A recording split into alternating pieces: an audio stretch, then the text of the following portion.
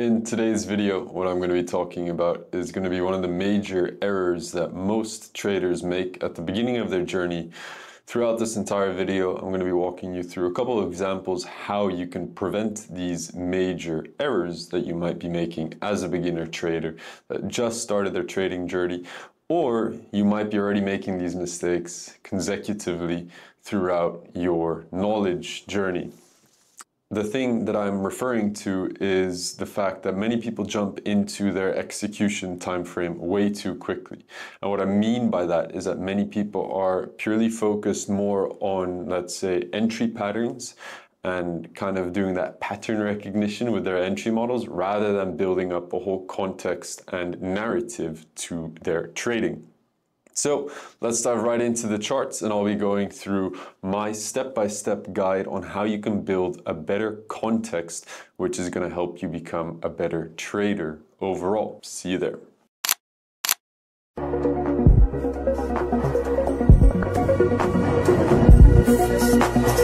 Context.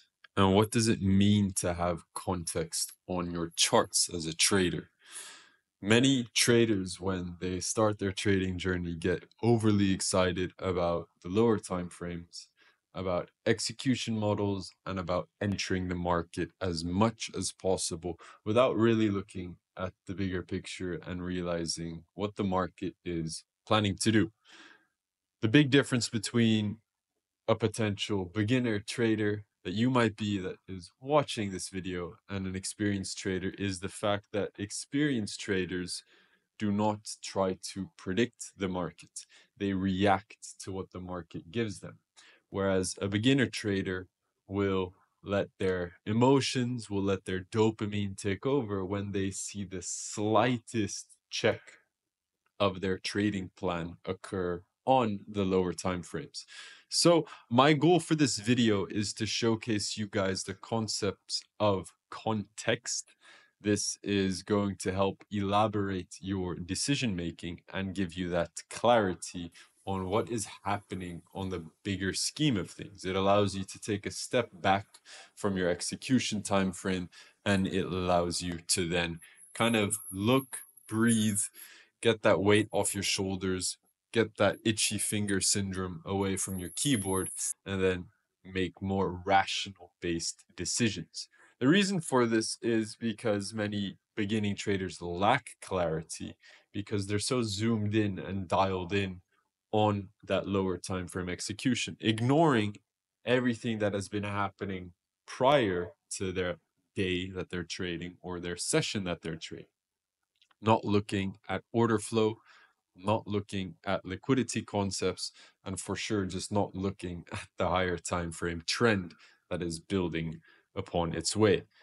Whether or not you are a pro trend trader or a counter trend trader, giving context and labeling your playing field on the market will give you an extra edge upon your day-to-day activities on the market. So let's go straight into it. What I kind of do with my students as well within AO and pretty much within my own community is that we begin our learning with liquidity, and I ask them this simple 3-question rule book, right? Where is price now? Where did price come from? And where is price going to? And you might be scratching your head a little bit now and asking like, okay, well, if only I had the answer to all these questions, I would already be in deep, deep profits. Sure.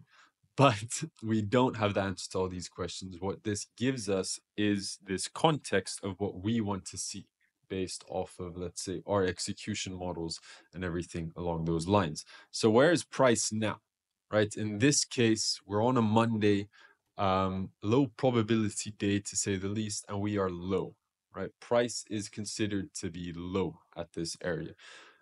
Looking at everything prior to that, we also see where did price come from, right? Price is in this bearish order flow where we have respected these two liquidity continuation plays. We have respected these two liquidity continuation plays.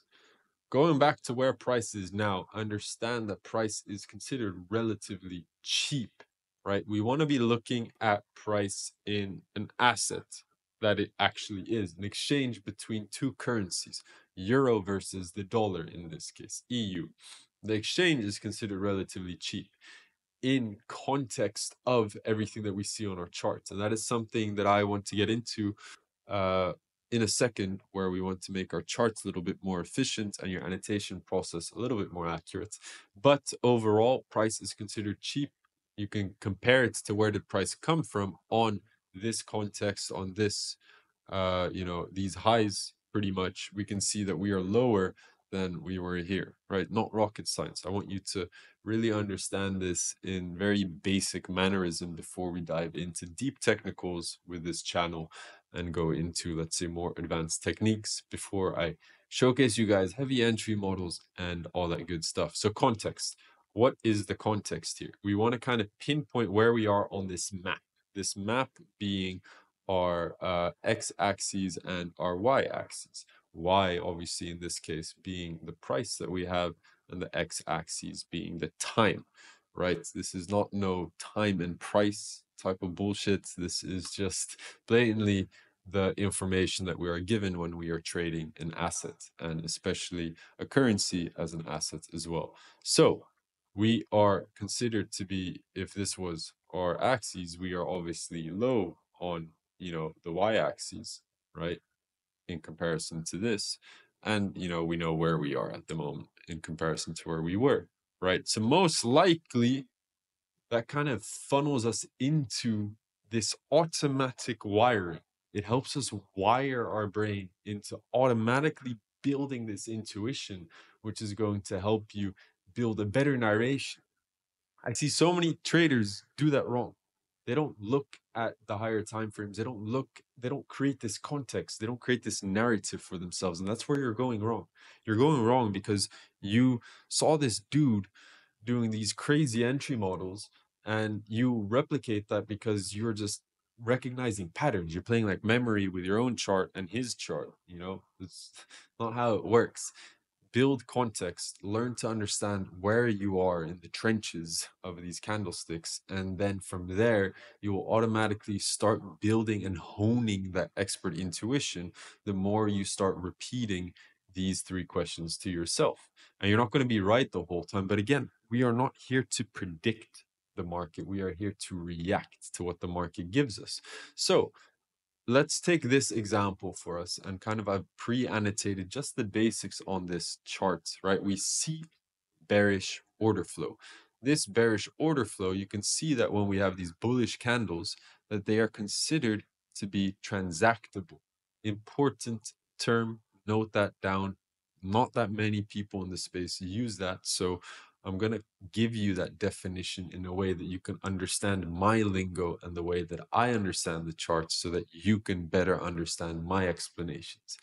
Transactable is a state of liquidity.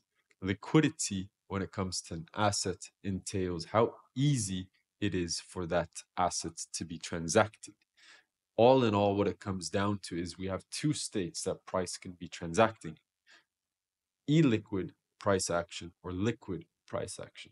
Illiquid price action is when it's very one-sided, right? Liquid price action is when it's very transactable. It just means that there are lots of market making capable participants, and not some fugazi algorithm, but lots of market making capable participants transacting at that level. They're content with price, right? In that sense. That's kind of what we see here. Then price goes to an illiquid state of delivery.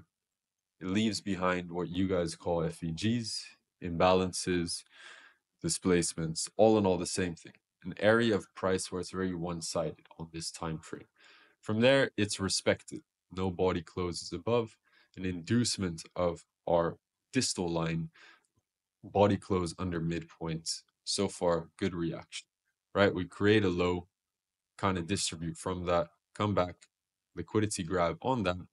We have intent here, but overall, we go back lower and lower and lower, consecutively creating and fueling this bearish order flow.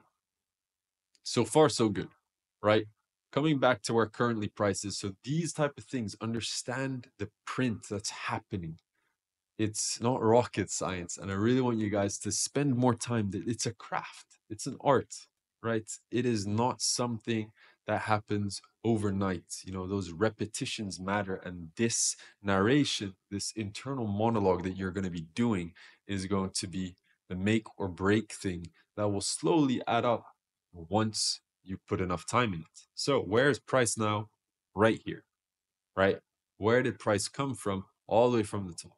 We are respecting bearish order flow. We are inducing weak lows over and over again. These are weak lows. Look, oh, you could probably argue that this was some sort of bull trap with your terminology and entry models, but overall, the context was and is bearish. So that kind of funnels us to the last most important question, where we have that hint of speculation, but we are reacting to what the market gives us. And that is, where is price going to go to? Where is price going to?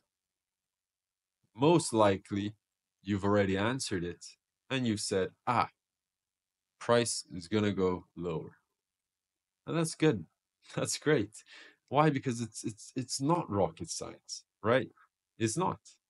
You understand with this monologue that I'm giving you, and the monologue you should be doing yourself as well, as some sort of like predefined checklist before opening up your charts on a Monday or doing your start of week on a Sunday.